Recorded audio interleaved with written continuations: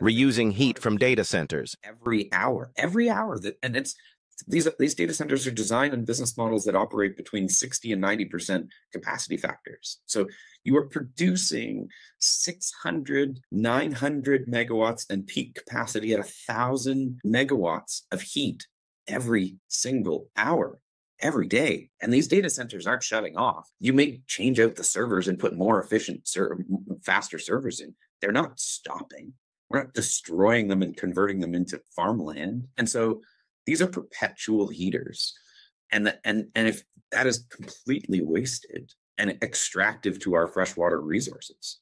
And so this is where you can even work to things like there's low temperature water desalination, where you have a vacuum chamber and you can use low temperature of water in a vacuum to evaporate that water and move from one vacuum chamber with a salty water concentration to the distilled water in another column with very little energy.